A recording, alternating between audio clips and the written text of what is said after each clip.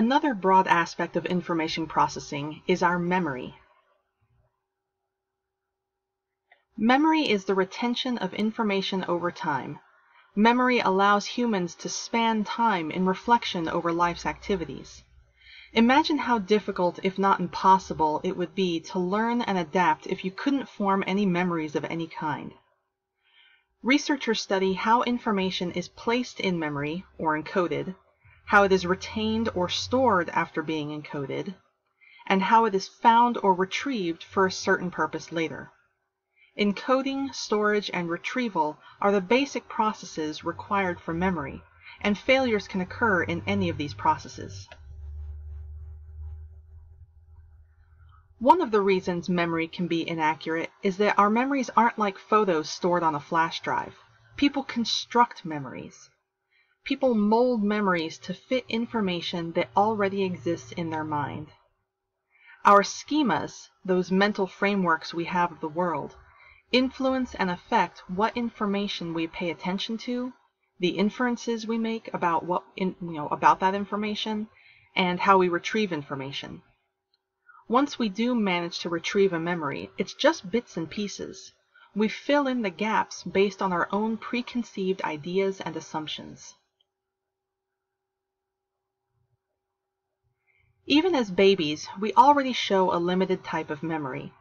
There was an experiment where a baby is placed in a crib under a mobile, and they tie one end of a ribbon to the mobile and the other end of the ribbon to the baby's ankle. When the baby kicks, the mobile moves, and the baby notices this.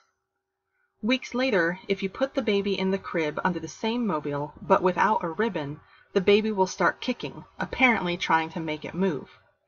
So they seem to have memory of perceptual motor information like that.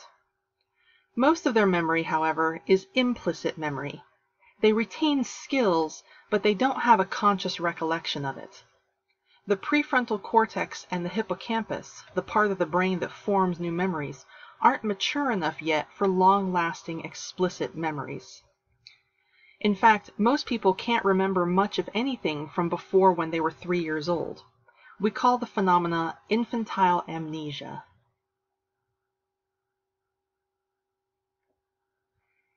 As individuals move through childhood, we start to see improvements in memory. One type of memory, short-term memory, involves holding on to information consciously for up to 30 seconds without rehearsing it.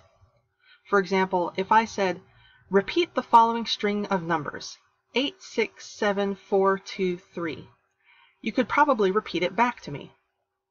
2- and 3-year-old children can only repeat back 2 or 3 digits before losing their train of thought. This slowly increases as we mature, and eventually settles in at around 7 digits in adulthood. But of course, there are individual differences. Some people can remember more, some people can remember less. In contrast with short-term memory, long-term memory is relatively unlimited and permanent. As children get older, they move beyond infantile amnesia and start to develop more permanent autobiographical memories. Those are just memories about themselves. There has been some discussion, though, about whether young children should be allowed to provide eyewitness testimony at trials.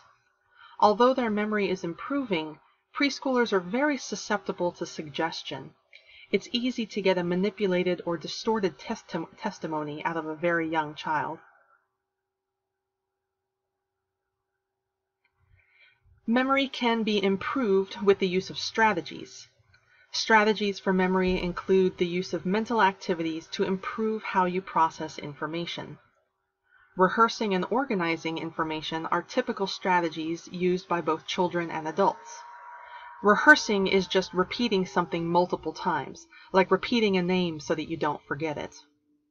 Creating mental images is another strategy for improving memory. It works better for older kids and adults than for younger children. But the more you can visualize something in your mind, the easier it is to remember it, because we have better memory for images than for words or sounds. An extremely effective memory strategy is elaboration. Elaboration involves engaging in a more extensive processing of information.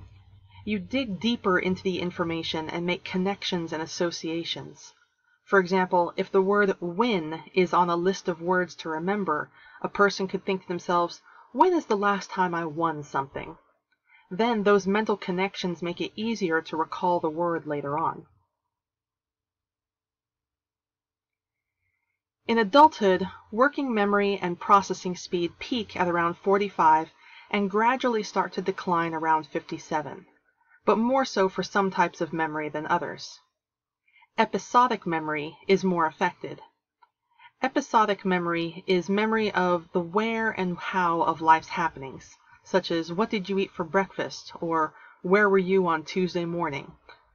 Think of an episode of something on TV. What happened in that episode?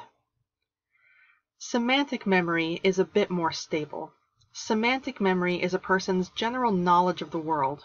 So that's things like remembering the rules of a game that you like to play, or remembering the names of famous people.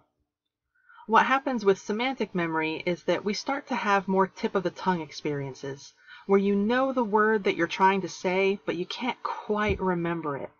You might think, oh, I know their name. It starts with an M and ends with an A or something like Melissa or Matilda. Oh, golly, what was it? That's a tip-of-the-tongue experience. And we get more of those as we age. The last two types of memory I'll throw at you are source memory and perspective memory.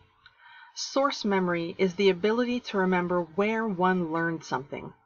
I find it amusing when my mother tells me an interesting story or fact, and I'm the one that she got the story from. She'll forget that she heard it from me. So that happens more often. And then there's prospective memory. This is remembering to do something in the future, such as remembering to take your medication or remembering to mail a bill. These types of memory decline in older adulthood too, but fortunately there are things that you can do to help mitigate it. For example, I often forget to take my medication, so I set an alarm on my phone to remind me. And I write all of my appointments and commitments on my calendar. My mother likes to say keys fire phone on her way out the door to remind her to check and make sure that she has her keys, her phone, and that the stove is turned off.